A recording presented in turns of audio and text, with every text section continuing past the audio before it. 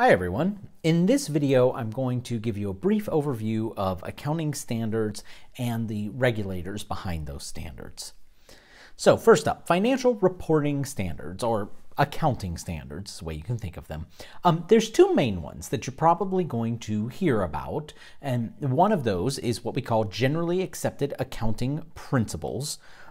Generally accepted accounting principles are rules and practices recognized by the accounting profession of a given country. In the United States, we refer to our generally accepted accounting principles as U.S. GAAP or United States GAAP. You may often also hear people refer to the phrase local GAAP, and that just means that whatever country they are referring to, be it Italy, Japan, etc., they are just referring to the local generally accepted accounting principles, just like if we were in the U.S., we'd be referring to the U.S. Generally accepted accounting principles. Another one that you're likely to hear about is going to be what's known as IFRS, or International Financial Reporting Standards. This is a common set of rules and practices that have been jointly recognized by the accounting profession of multiple countries.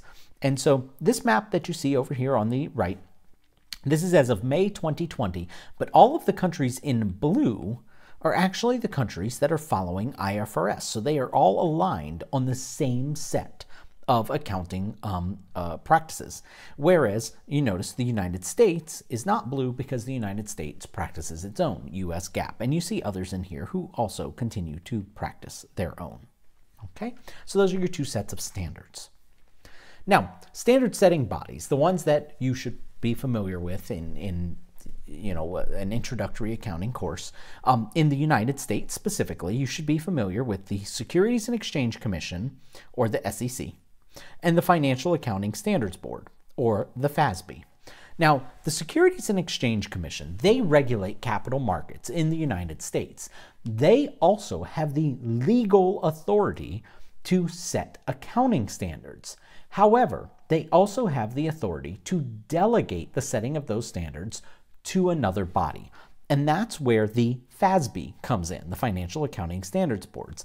The SEC has delegated financial accounting standard setting to this standards board. So the standards board sets accounting rules.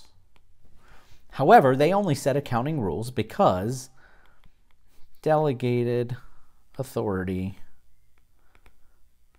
by the SEC. Now, you may be asking, well, if the SEC delegated that authority to another body, then what does the SEC do? Well, the SEC has taken more of an enforcement role.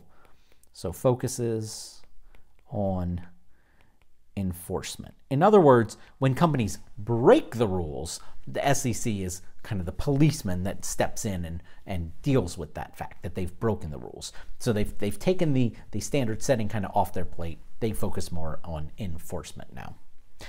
Internationally, remember, there are other countries that have their own local GAAP, but the vast majority of international countries follow IFRS, International Financial Reporting Standards. And for IFRS, the board that you should be familiar with is known as the International Accounting Standards Board, or the IASB. Notice the name was just derived similarly to how the FASB was derived. And so the IASB, they are responsible for IFRS. Alrighty. So Financial Accounting Standards Board, they deal with US GAAP here in the US. IASB, they deal with IFRS for all of the countries that follow IFRS. The SEC is the legal authority over accounting in the US, but they focus more on enforcement these days. And that's it. That's about all you need to know. So hopefully you found this helpful. Hope you join me for the next video.